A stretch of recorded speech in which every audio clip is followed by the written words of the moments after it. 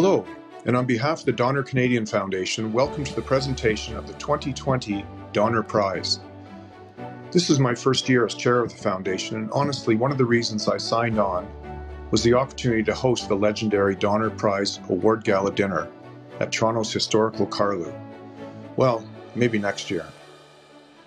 Some of you know the origins of the Donner Canadian Foundation over 70 years ago. William H. Donner, an American-born businessman and philanthropist, had spent much time in Canada, particularly in Montreal, where he befriended Dr. Wilder Penfield and was very involved in supporting medical research at McGill. He created the Donner Canadian Foundation in 1950 with a goal of helping Canada build a better economy, society, and country. Since that time, the Donner Canadian Foundation has devoted over $200 million to thousands of philanthropic projects in Canada. Under the guidance of then-chair, the late Alan Gottlieb, the foundation created the Donner Prize for Public Policy Writing in 1998 to celebrate the best public policy books and showcase the best ideas addressing the many social, environmental, and economic challenges facing Canada. With a $50,000 purse for the winner and $7,500 for the 4 other finalists, this is one of the most lucrative and prestigious prizes for nonfiction writing in Canada. After this past year, Canadians are paying ever more attention to policy. Through the lens of the pandemic, people are assessing governments on their ability to serve and protect them efficiently and equitably. The books that the Donner jury has shortlisted this year truly reflect key current public concerns. I'm pleased now to hand over to broadcaster Farah Nasser, who will introduce this year's stellar nominated books. Welcome to the 2020 Donner Prize. I'm Farah Nasser, and I'm so pleased to be with you. Over the next short while, we will celebrate the 5 outstanding public policy books, and of course, we will award our winner for 2020. Now, as Greg mentioned, we're experiencing a unique time, yes, but this has allowed us to have unparalleled access to our shortlisted authors. The Donner Prize is meant to encourage an open exchange of ideas and discussions on the challenges our society faces. And to encourage this edict, we have, for the first time, provided students of public policy access to these shortlisted authors to inquire and ask their questions. And in addition, all of our shortlisted authors have joined us live, and they're going to be given the opportunity to acknowledge those that have helped them on their journey as we await the live announcement of the winner of the 2020 Donner Prize. Okay, on to the shortlisted books. I'm very pleased to announce that the first book on this year's shortlist delves into 100 years of research to provide an insightful overview of the issues and the solutions related to freedom, security, and crime in modern industrial societies. This is Sécurité, Liberté et Criminalité by Maurice Cousson, published by Septentrion. Le difficile problème des relations entre la sécurité et la liberté a fait l'objet de débats constants pendant tout le 20e siècle. Durant ces débats, les démocraties ont finalement élaboré des solutions dont nous sommes les héritiers. En analysant ces solutions, nous pouvons répondre à 2 grandes questions. Comment la sécurité peut-elle être assurée sans compromettre la liberté? Et aussi, comment la liberté peut-elle être défendue contre ses ennemis, notamment contre les criminels et aussi contre les despotes et autres personnages autoritaires? Par ailleurs, il existe en criminologie et en sociologie d'importantes recherches sur l'évolution de la criminalité dans ses rapports avec la sécurité et la liberté. Ces recherches portent notamment sur le Canada et les États-Unis durant tout le 20e siècle. C'est ainsi que l'analyse que j'ai faite dans ce livre des rapports entre ces 3 entités tout au long du 20e siècle nous permet de comprendre la relation dynamique qui existe entre liberté, sécurité et criminalité. L'un des grands défis des sociétés démocratiques et des États de droit, c'est de concilier ces 2 entités, sécurité et liberté. Nous voulons tous que nos concitoyens se sentent à la fois en sécurité et en liberté. Car, d'une part, la sécurité est la première des libertés, disait un auteur français, et d'autre part, la liberté est absolument essentielle pour l'épanouissement de chacun et pour que chacun puisse réussir sa vie. C'est pourquoi, après toutes ces réflexions, que j'ai décidé d'écrire ce livre « Sécurité, liberté et criminalité ». Merci.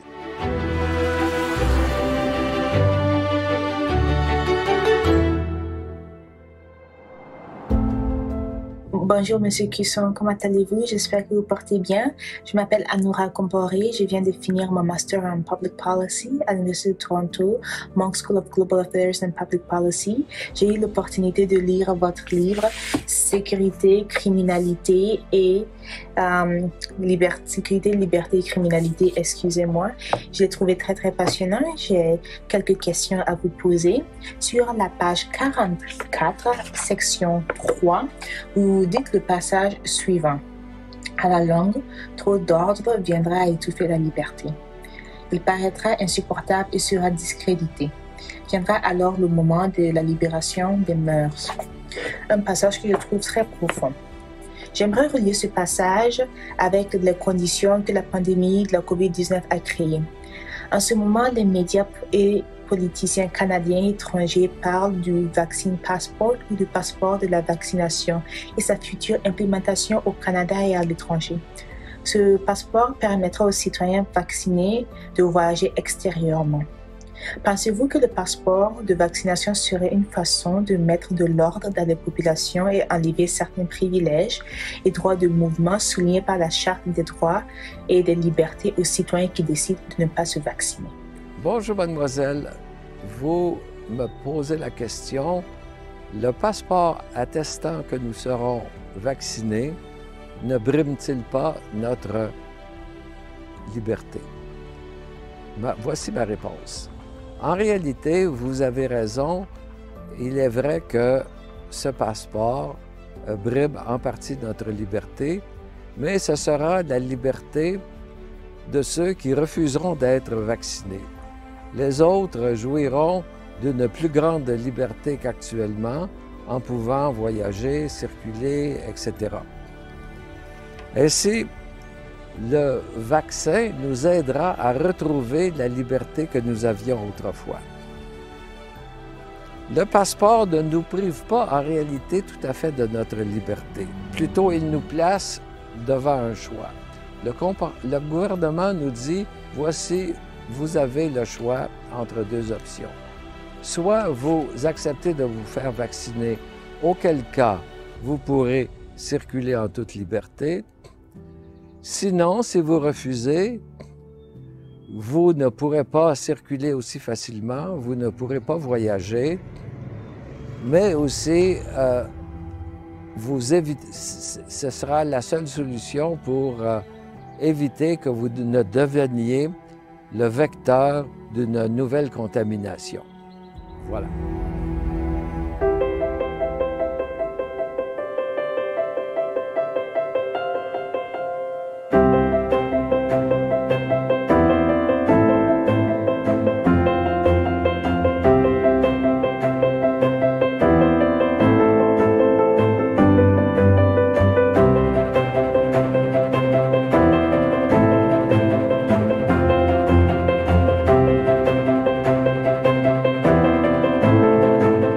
Our next shortlisted book had the additional honor of being this year's Massey Lecture. The book discusses the invasive nature of the internet.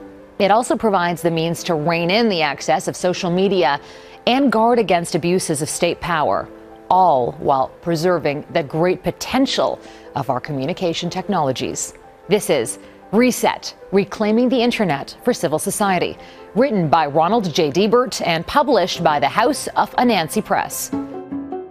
Thanks to social media, we have turned our digital lives inside out. We now entrust enormous volumes of data to big tech platforms that have unparalleled insights into our private lives. But there is a dawning recognition that social media are dysfunctional in important ways. that they are contributing to a kind of social and political sickness. But what should be done? Where do we start? Reset is meant to be both a wake-up call and an attempt to answer these questions. One of the aims of the book is to synthesize what I call the painful truths about social media. Truths because there is a growing number of experts who acknowledge these problems, and painful because they describe many serious, unpleasant problems that are difficult to fix. The next step is to move beyond these painful truths and start a conversation about what to do about them. A reset gives us a rare opportunity to imagine an alternative and begin the process of actually bringing it about. To be sure, it won't be easy, nor will it happen overnight. But fatalistic resignation to the status quo is no real alternative either. And that is why I wrote Reset, Reclaiming the Internet for Civil Society.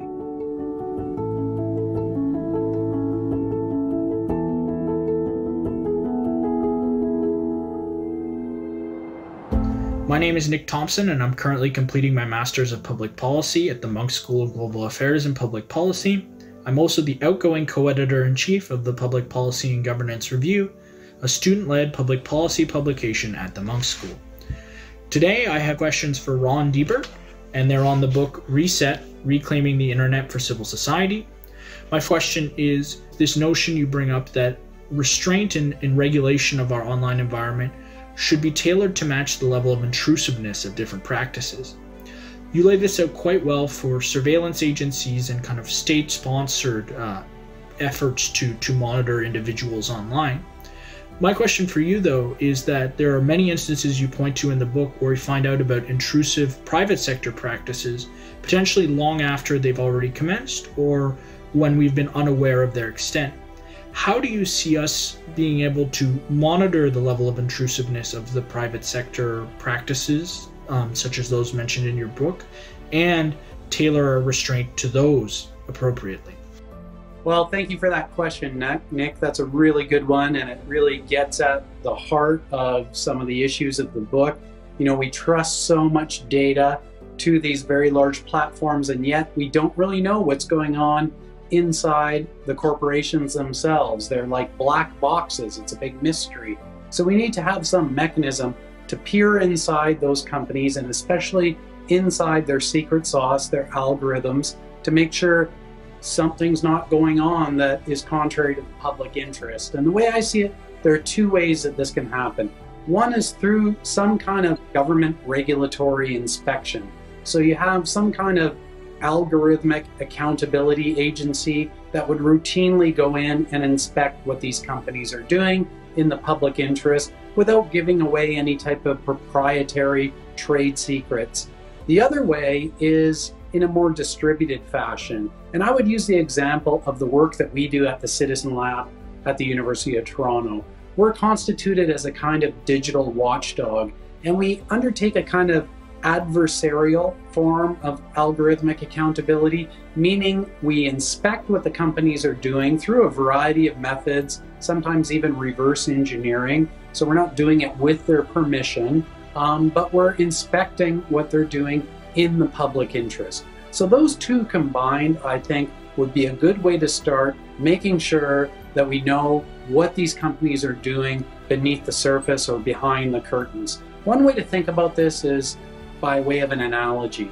So if you think about food processing facilities, we have public health agencies, inspectors that routinely go into these factories and make sure that the processes they're following are not going to endanger our safety. But we have nothing like that with respect to these enormous tech platforms. We need to rectify that. We need to have some way to pry open their inner workings and make sure that they're being inspected in the public interest. Hey everybody, thank you so much to the Donner Foundation and the Donner Book Prize jury for this short list, and I'd like to congratulate all my fellow nominees who I'm sure agree with me that this is such a great honor. Reset was written as part of the CBC Massey Lecture Series, And for me, that was honestly a professional dream come true. I'd like to thank all of the folks at CBC, especially Philip Coulter, Greg Kelly, Nala Ayad, Philip for actually suggesting the title of the book, and Hugh Siegel, Natalie Desrosiers, principals at Massey College.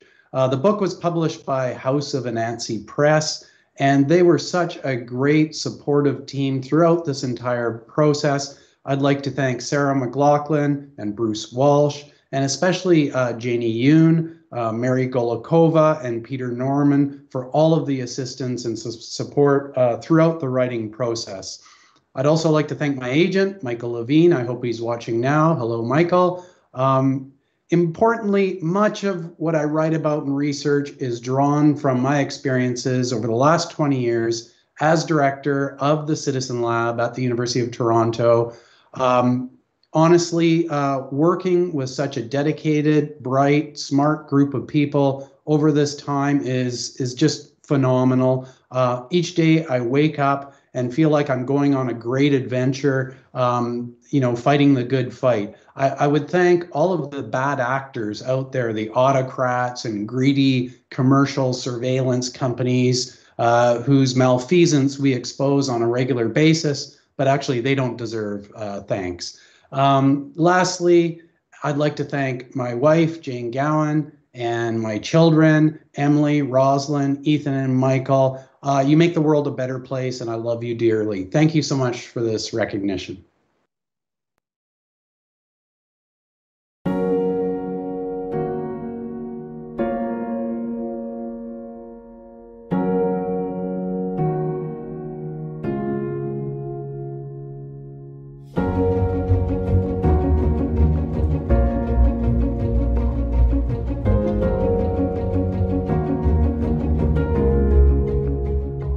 The third book on this year's shortlist dissects one of the largest industries in modern society, the government.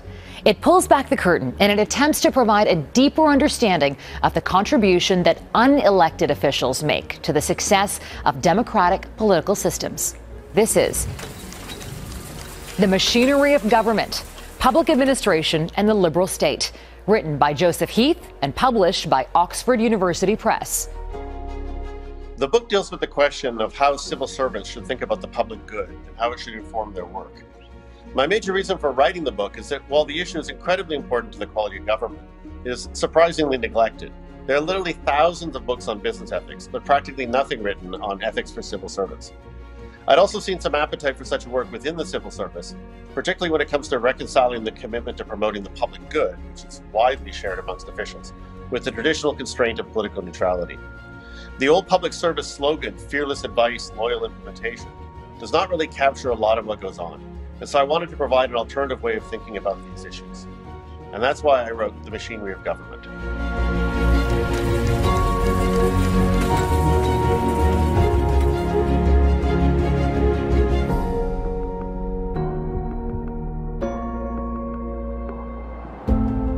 Hi, my name is Hugh. I'm a student at the Monk School of Global Affairs and Public Policy, and I have a question for Joseph Heath, the author of The Machinery of Government. So in the book, you document how the state has grown in scope over the past century, and as the state becomes, larger and more complex, the actions of the civil service become more and more consequential because they are granted a considerable amount of discretion in fulfilling their roles.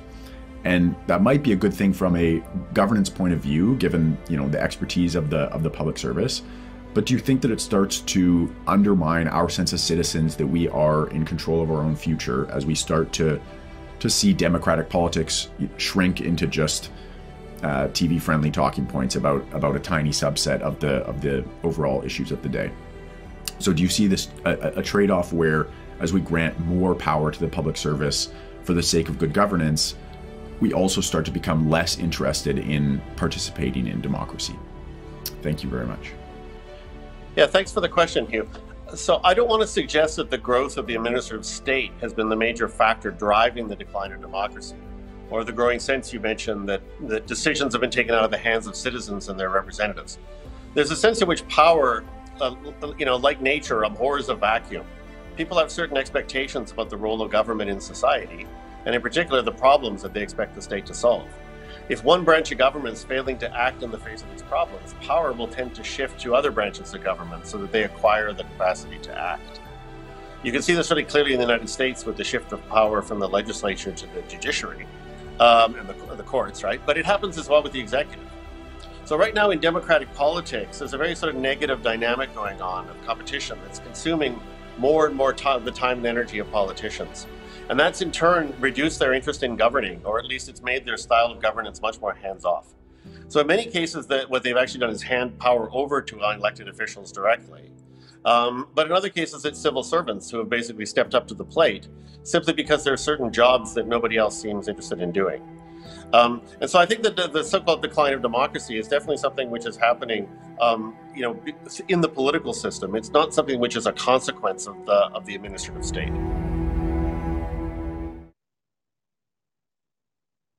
Thank you very much. It's an honor to be here. Obviously, thank you very much to the jury, to the Donner Foundation, especially to the jury for having sort of plowed through what was at sometimes a rather difficult book. I should mention, so a lot of the book was written actually as material for a course that I teach in the Masters of Public Policy program at the University of Toronto. And so first of all, I should thank Mark Stabile, who was the founding director of the Public Policy program. First of all, for having gone out and found me and invited me to teach a course on this topic, which is what actually sparked my interest in it. And then subsequently making it part of the core curriculum. So I've been teaching it for over a decade now. And definitely the greatest thanks has to go to the generations of students. Doing some quick math and realizing that there's literally hundreds of them who have read, commented parts of the book and participated in classroom discussions and also tolerated sort of long lectures from me on these topics. So that by far has been the most significant source of input and inspiration for me. Teaching public policy students definitely, of all the different parts of my job, that teaching definitely feels like the most useful part of my job. I'd also like to thank Peter Olin and Madeline Freeman at Oxford University Press in New York for having shepherded the project through to completion.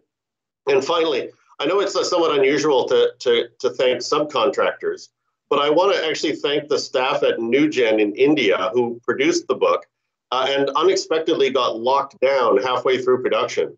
And you can see a little bit in the text some of the duress under which it was produced.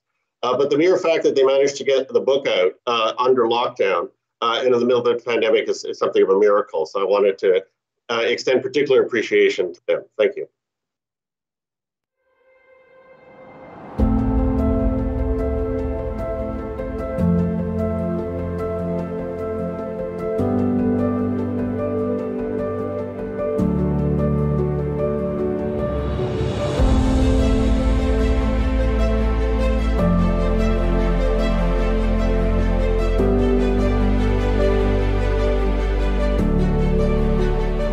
It is now my honor to introduce the man who has been the chair of the Donner Prize jury since 2017, Mr. David Dodge.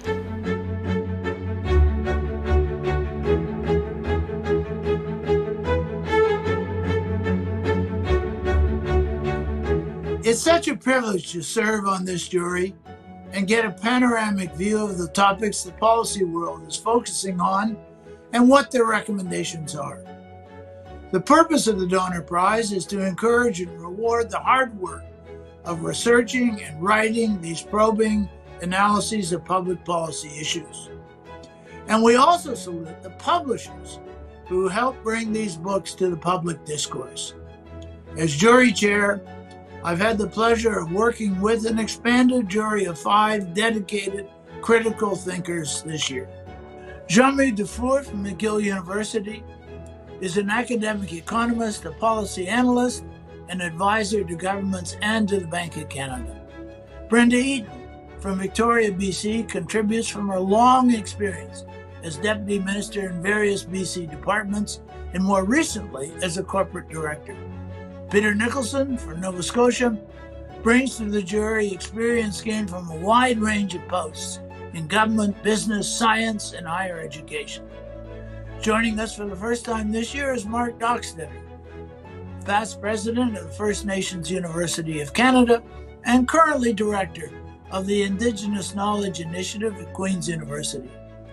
And finally, Glenda Yates, who has served as Deputy Minister for both Saskatchewan and Federal Ministries of Health and is president and CEO of the Canadian Institute for Health Information and is currently on the board of Canadian Blood Services. As a jury, our goal is to draw attention to the books that help inform current policy debate. In this strange pandemic year, our shortlisted books all highlight the need for coordinated public policy at all levels of government, and not just on public health, but the health and well-being of our citizenry and our institutions. So we'd like to thank and congratulate the authors of all the books submitted this year. Choosing these 5 was not an easy task.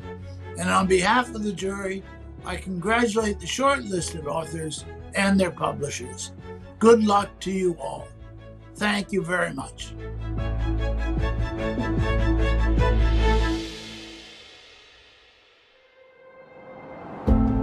Thank you so much, David. Our next honoree tackles what is arguably the critical issue of our time, the climate of our planet, and the challenges we all face to eliminate greenhouse gas emissions. This book offers solid advice as to how climate-concerned citizens can be more effective and how they can and should be demanding more from their politicians. This is The Citizen's Guide to Climate Success, Overcoming Myths That Hinder Progress, written by Mark Jacquard and published by Cambridge University Press. Humanity has failed for 3 decades to eliminate planet-threatening greenhouse gas emissions. Yet still, most climate-concerned citizens don't know what to do personally or what to demand from their politicians. On one side, they continuously hear they must change everything about their lifestyles and economy. No more eating meat, driving cars, plane trips, even no more market economy or economic growth. Then on the other side, they're bombarded with political and corporate messaging about how the next fossil fuel project, an oil pipeline, a natural gas project is essential for their economy. My book helps explain to non-experts what virtually all experts agree on, that the simple path to climate success might still involve using fossil fuels, but only if we use them without emitting carbon dioxide, which we're technically able to do. Fortunately, we can eliminate greenhouse gas emissions without destroying our economy or completely transforming our behavior and economic system. We just need to stop the open burning of coal, oil products, and natural gas. But for that to happen, we need more climate-concerned citizens to see this simple truth. And that's why I wrote The Citizen's Guide to Climate Success, Overcoming Myths That Hinder Progress.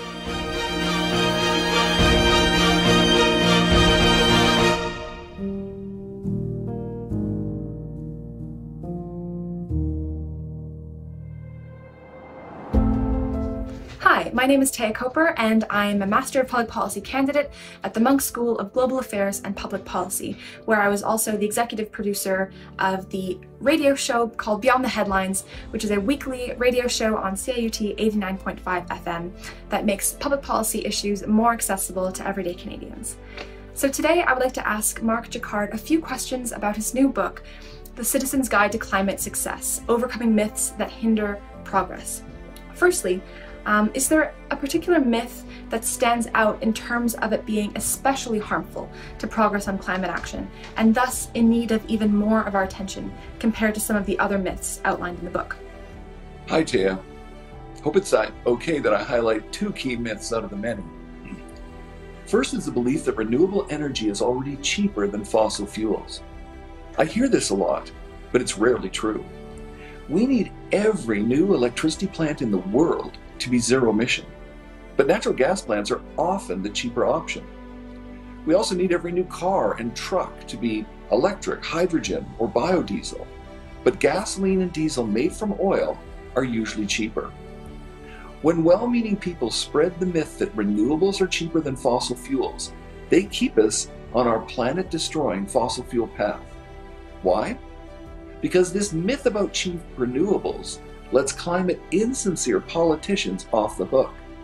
It allows them to claim that renewables will replace fossil fuels without requiring carbon taxes and regulations.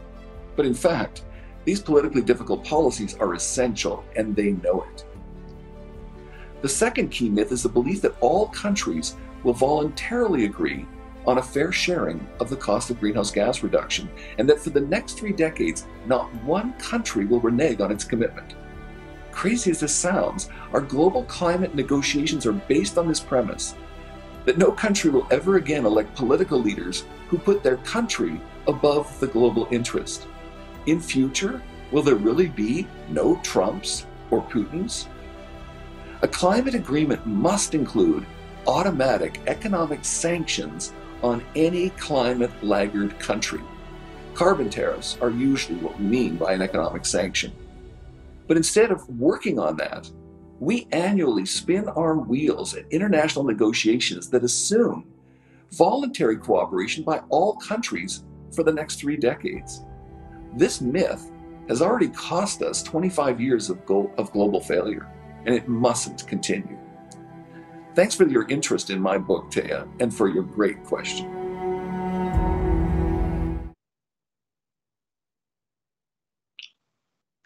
Hi.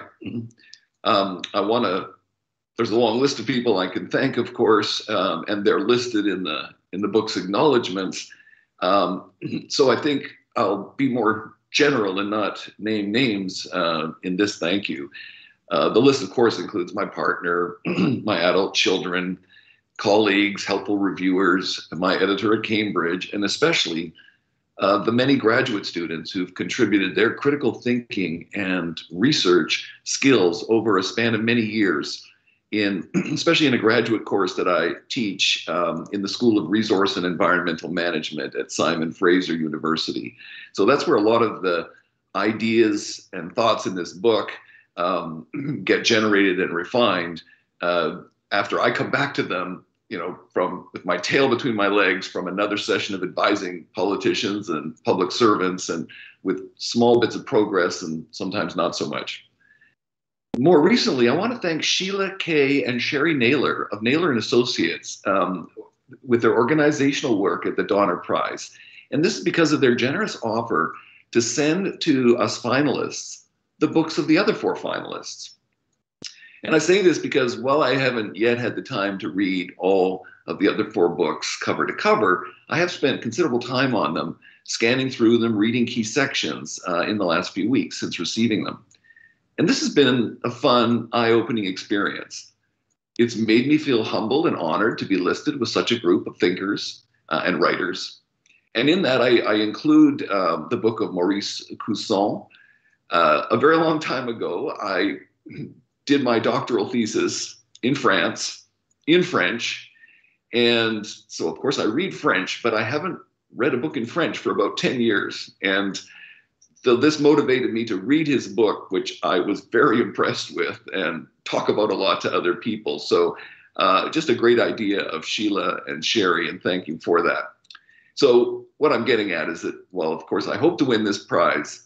I'm actually just really happy to be among this impressive group of authors. So my congratulations to my fellow authors on being shortlisted for the Donner Prize. That's something that we can all celebrate together. Who knows, perhaps one day in person. Thank you.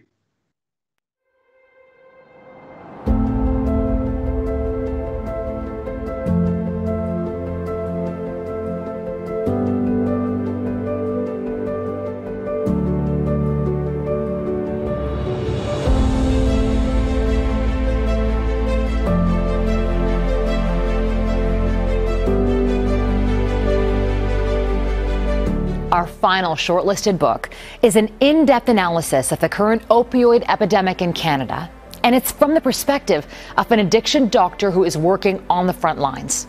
Politics, socioeconomic factors, and the history of science and medicine are interwoven with the voices of those people suffering from substance use disorders. This is The Age of Fentanyl: Ending the Opioid Epidemic, written by Brodie Raman, MD, and published by Dundurn Press.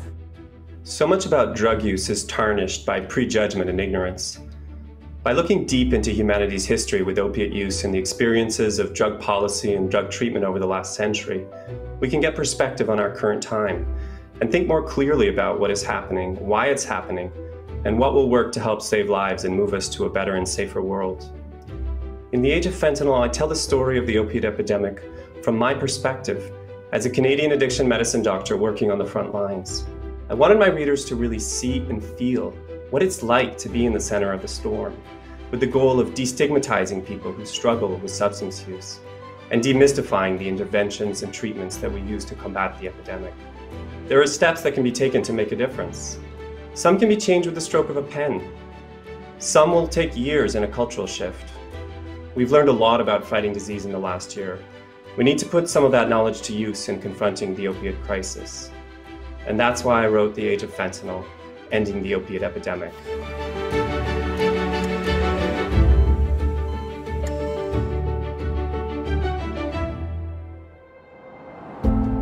Hi, my name is Faria, and I'm a Master of Public Policy student at the University of Toronto's Monk's School of Global Affairs and Public Policy. I'm also one of the new executive producers for the Monk's School's public policy radio show and podcast, Beyond the Headlines. I'd like to ask Dr. Brody Raman about his book, The Age of Fentanyl, Ending the Opioid Epidemic. Dr. Raman, your book discusses how isolation is a circumstance that can lead to substance abuse. My question is related to this point. Given the instability and isolation that has occurred this past year due to the COVID-19 pandemic, how is this affecting opioid users, and what long-term impacts do you anticipate will be a result of this? Thank you. Thank you for your question. I think social distancing has been a key strategy to reduce the spread of COVID. But what it has meant in practice is that since the spring of 2020, people have been using substances on their own far more, which is the most dangerous way to use toxic drugs like fentanyl. We've also reduced the density of people allowed at harm reduction services, at treatment facilities, and in residential programs. And these changes have resulted in greater barriers to accessing prevention and treatment services. As you say, these various forms of isolation have likely been big contributors to the increases in opiate use and overdose deaths that we've seen over the past year. On the other hand, addiction treatment has been able to pivot very quickly to providing virtual care, which in some ways has reduced barriers to accessing treatment.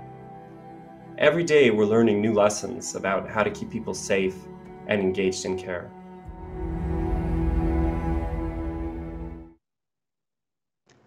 Thank you, first of all, to the Donner Foundation and everyone working behind the scenes on the Donner Prize.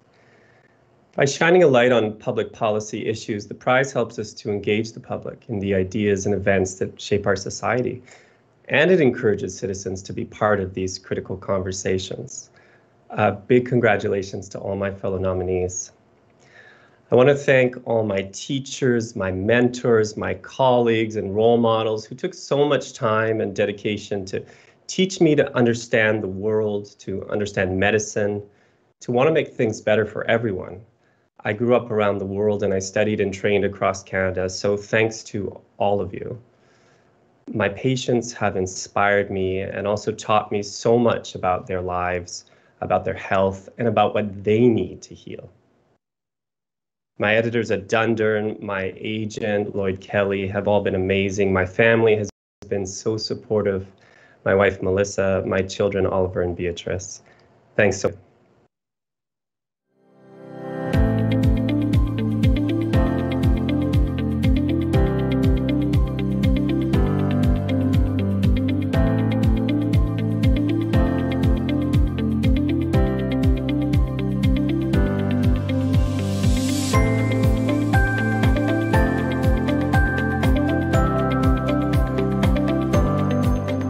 I'd like to thank all of our shortlisted authors for joining us live today. It has really been my pleasure to spend some time with you and your books. All the books are making important contributions to much needed policy discussions facing Canadian society. Congratulations to you all. I'll now hand it back to Gregory Belton for the announcement of the winner. Thank you.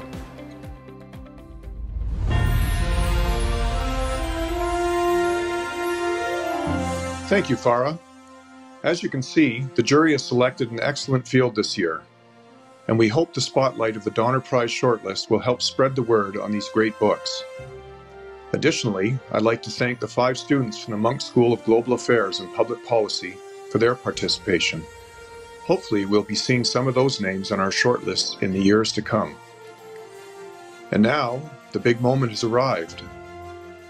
The winner of the 2020 Donner Prize for Public Policy is, thank you, The Machinery of Government, Public Administration and the Liberal State by Joseph Heath. Congratulations to Joseph Heath and his publisher, Oxford University Press. Mr. Heath. Thank you. I guess it goes without saying that when I sat down to write a book on the ethics of public administration, it wasn't in order to win prizes. So it's an enormous honor. So thank you again to the jury, to the Donner Foundation. I should mention that I've actually been shortlisted for the Donner Prize in the past. The last time I was nominated, it was actually for a popular book that had already, had a certain amount of public impact. So I felt like a bit of an interloper then, actually, because I feel that one of the things that the Donner Foundation does with this prize, it's incredibly important, is that it highlights books that might otherwise have been overlooked or that wouldn't have had a big impact on the public conversation. And so I'm pleased to say that this time around, my book actually fits that description. This really is a book that not a lot of people would have read, not a lot of people have read in advance. And there are a number of reasons for that. So I think, again, I just want to say that the Donner Prize serves an incredibly valuable function, especially in Canada. So the topic of the book, the ethics of public administration, I complained in the answer that I gave to the student about how there's not a huge amount of literature on it. One of the reasons that there's not a lot of literature on it is the fact that it's actually difficult in the English-speaking world to have a conversation about government bureaucracy, simply because the American system is so different from the British system and from the Canadian system. And so it's hard to say things at a high level of generality. And so there isn't a huge scholarly literature. In Canada, that creates particular problems because our national conversation is so dominated by the United States. And so we're all kind of transfixed by American politics and American government. It makes it very, very hard to have a conversation about specifically Canadian issues and Canadian government and issues that arise in Canadian public administration. And so a lot of what the book focuses on, actually, is the tension between the commitment to the public good that you find in the civil service and then the constraint of political neutrality. And that's a feature which is notoriously absent from the American political system. And so the American literature is really of not much use to us. And so that makes it, so while it's difficult to have a conversation about this in the English language, it's doubly difficult to have a conversation about it in Canada. So that's what the book attempts to do. And the book is sort of unapologetically Canadian in its focus on issues that arise in our style of government. And so I want to mention in particular, and again, thank my editor at Oxford University Press in New York, Peter Olin, who, by the way, is secretly Canadian, which I think is one of the reasons he was able to slip this under the radar and get a book that has so much emphasis on our style of government to be published by an international press. Finally, just as a matter of detail, I want to thank two particular individuals, Abraham Singer and Bernardo Zacca, who were incredibly generous with their time, reading the entire manuscript and giving me extensive comments and discussion. I benefited enormously, as I mentioned, from the Munk School of Global Affairs and Public Policy. I've also benefited enormously from the Trudeau Foundation and from conversations I've had with many of civil servants affiliated with the foundation. And I should mention in particular, the person I've probably learned the most from is Mel Kapp, both as a colleague and as a fellow of the Trudeau Foundation. But I should emphasize that the views expressed in the book are not Mel's views, and that he disagrees with lots of what I've said. Finally, I guess I should say that when I read the book in retrospect, it seems unsatisfactory to me in many respects. Partly that's because of the sort of exploratory and tentative nature of a lot of the arguments. I sometimes write in an attempt to close down arguments, but this was a case of writing in order to open up arguments and discussion, in part because I feel that there isn't enough discussion of this topic. The major reason, well, one of the major reasons I think is that people think it's going to be incredibly boring. That I've never understood. It's always struck me as being incredibly interesting how civil servants do their work, interesting and mysterious. And so again, so when I read the book now, I see its many deficiencies. And so finally, I guess I just want to again thank the jury for having overlooked those deficiencies and seen the merits there. So thank you very much.